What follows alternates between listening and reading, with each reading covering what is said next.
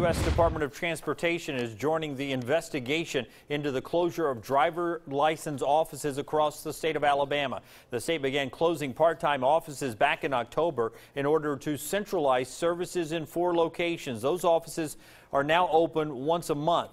The agency wants to determine if the initial closures kept people living in a majority of African American neighborhoods from getting a photo ID, which you need in order to vote in the state of Alabama. Now, in a statement we obtained this morning, the governor defends the closures. He also says, quote, "This U.S. Department of Transportation investigation is nothing more than a weak attempt to embarrass the people of Alabama and exploit our state in the name of a political agenda. I am confident," says the governor, "that the investigation will find no basis for the claims of discrimination." You can read the governor